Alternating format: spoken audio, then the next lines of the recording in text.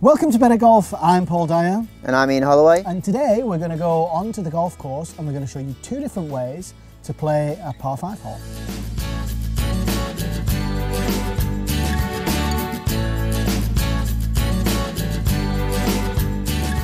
So here we are at the 18th Golf Club Velbert, and it's a par 5. It's a really great hole for me as I normally draw the ball, and it's a light dogleg to the left. First part is relatively flat, and then it goes down relatively sharply down to the left. Well, unfortunately, I don't hit it right to left, I hit it left to right.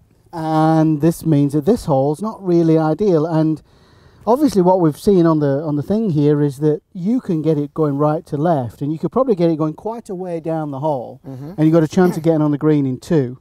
Whereas, to be honest, the shape of the hole means that I'm never going to get it down there somewhere. I'm going to be over here. So, you know how people always say, you know, oh, why did I try a shot that I can't hit? You know, because I can hit a right to left shot, but not all that often, and there's out of bounds down the left here. People always say, I'm going to hit 3 7-irons and I could have got on the green with no worries. But they never do. But they never do. So I'm going to try that. Yeah, I think that's really important, because when they play this hole, I've played this hole quite a few times, and as you go past around about 160 meters or around about 170, 175 yards, it goes very sharply downhill. And the majority of amateurs have a real problem then playing a shot with a long club from a downhill line. Whereas if they hit it around about 150 meters, they're going to be on the plateau at the top with a good view down to the layup area. I think that's really important for people to understand and plot their way around from the tee. Because these 3 bunkers here just short of the green, they start around about 75 meters short of the green. And these are like really pot bunkers. They're really deep, and they are definitely a penalty. You've got to really chip out to the side.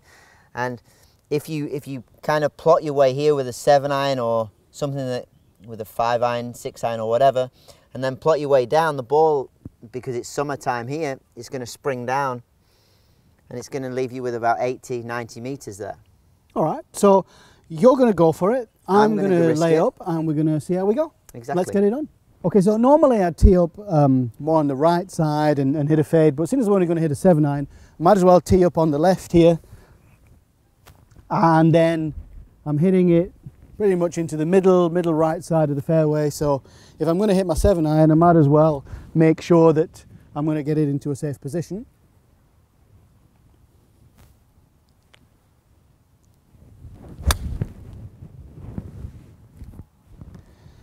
Safe.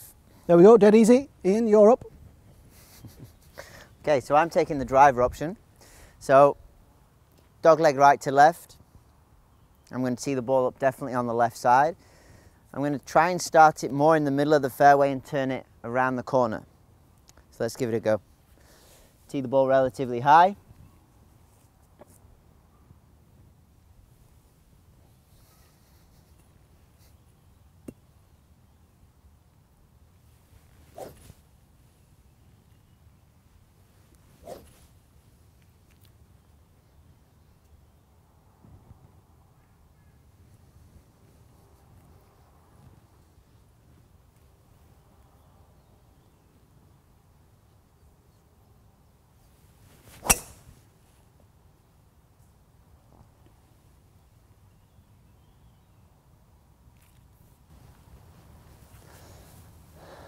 And that should be quite a long way down there.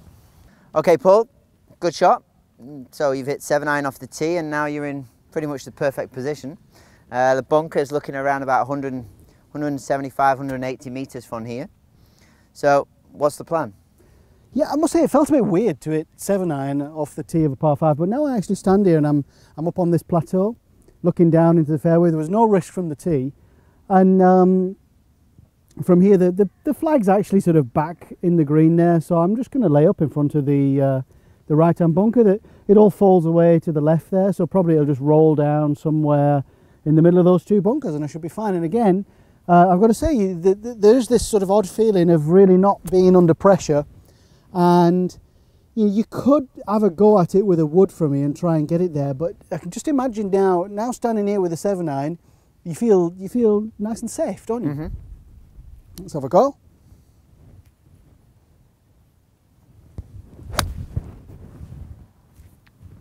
shot. So pretty much exactly what I wanted, so that's down there somewhere and I can have probably another one of these to the green. Okay, so a little bit left of centre with my drive, pretty good position. And I've got 195 metres to the flag, and as you can see here it's a little bit downhill. And there's these 3 bunkers on the right hand side, and to carry those, I've just measured it, I've got 173 metres over those bunkers. So downhill lie, carry length there, so I'm going to hit a 4-iron. I'm going to hit it probably just to the right centre of the green, and with my normal shape hopefully it'll come towards the flag. So bit of a downhill lie, so I might grip down a little bit, but let's see what happens here.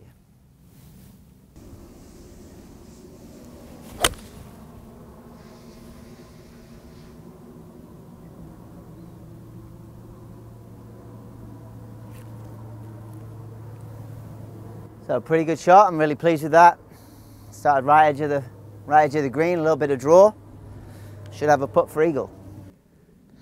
So I've got 88 metres left over, which, to be honest, after hitting a 7-iron twice, and I've still got a pretty simple pitch into the green where I'm in the middle of the fairway and I've got an easy gap between the bunkers, there's nothing in the way. And to be honest, I'll probably do this, even if this doesn't get close enough to make birdie, I'll probably still do this the next time as well, because for me it just seems the right way to play this hole with my left to right shape and the hole going right to left. So let's get a sand iron and have a go.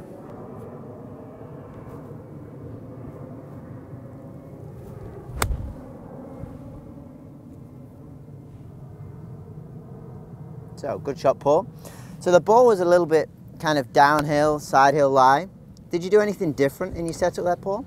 Well, not on purpose, but obviously you feel yourself sort of edging downhill a little bit. Yep. When you're going downhill. So I've put the ball to the right, and instinctively, and obviously we know this through radar technology and so forth, instinctively you also know what's going to happen to the path and so forth. So instinctively I've opened the face a little bit. So, you know, the angle of attack was pretty steep onto the ball, open face. But because we were going downhill, it felt the right shot to play anyway, so I got some good height, and obviously the ball stopped pretty quick. But those changes I made, I didn't really think, oh, downhill, let's put the ball right, and you know, ball right, let's open the face. It sort of felt right, probably because of years of playing on hilly courses and so forth. You automatically know how to do it. I think that's probably the most important thing, is make sure you try these things out, right? Exactly. And most amateurs, I think, most amateurs in these situations, they don't really read the lie, they don't really read the situation, and they just go ahead and grip the club normally and don't make these little adjustments. And for us, I think, and the top players in the world, they make these adjustments more instinctively, right? So the more you train it, the more you practice it, the better you'll become at it. Yes.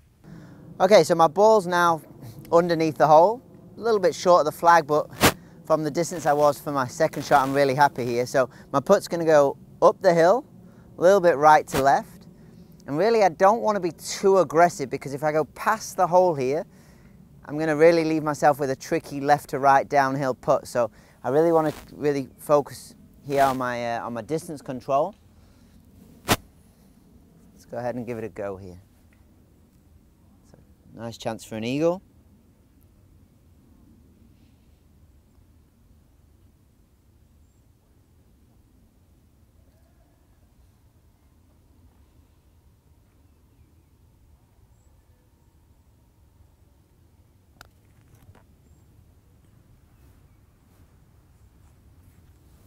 Well, you left an eagle putt shorty and cardinal sin.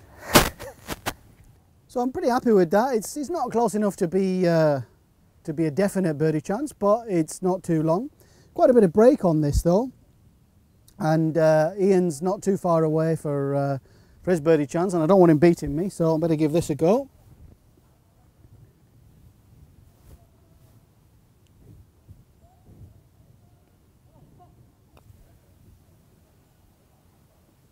Oh, there we go in. Look at my birdie. Now you're under pressure.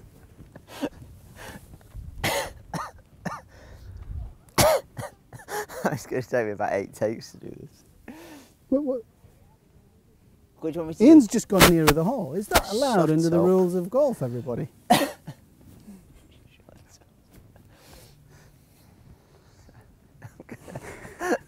I've got a hole this now, you twat. Okay, so Paul's made a good 4, 7-iron sand wedge, and I've hit driver 4-iron here, and now I'm feeling a little bit of pressure. So As well you should, Ian. Those right to left putts, they're not easy for you. exactly. So focusing on the line I'm going to start it on.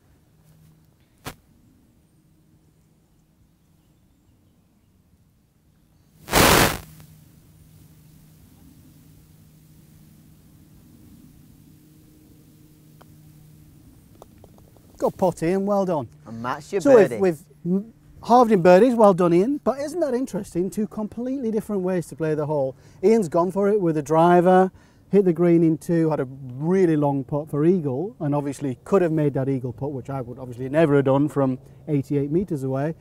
But for me, I'm going to do that again because I felt no pressure the whole time. Hit 7-iron, 7-iron sand iron to get on the green, and I actually thought I would have had to hit 3 6-irons or 3 5-irons, and in actual fact I played the hole so easily, and there was no way I was ever going to make a bogey or anything like that from the way I did it. Yeah, and I think that's a big tip for you viewers out there, that just because it's a par 5 you don't need to hit a driver, or if it's a really long par 5 where you maybe can't reach the green in 2, then get the ball in play, hit the ball up there to the scoring area, and then take your chances with a pitch and a putt. Yeah, I mean, for sure, I'll be definitely doing this again, even though it's a hole I could probably reach into if I tried, but I'd just feel too much pressure from the tee, so have a go at that. Go and play your golf course and hit some irons from the tee and find out how difficult it really is. Obviously, distance is a premium, but I think we've shown today that getting the ball in play is just a sort of a premium as well. Exactly.